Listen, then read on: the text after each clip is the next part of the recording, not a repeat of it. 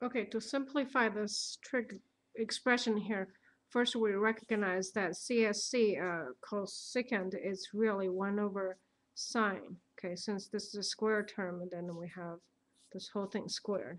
Minus cotangent is really cosine of x over sine of x. And then tangent on the bottom is just the reverse, sine x over cosine of x. Okay, so in this step, all I did is I expressed everything into sine and cosine.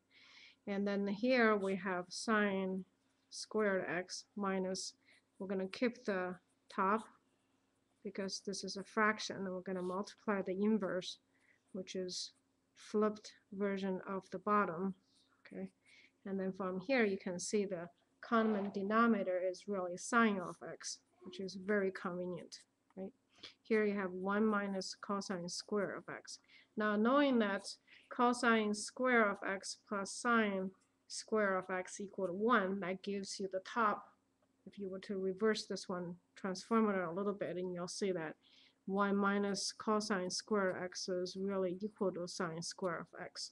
Okay, this is on the side. So from here, we know the top is really sine square x over sine square x. And so for this one, it would turn out to be a really simple one. It's really equal to 1. All right, have a confident day.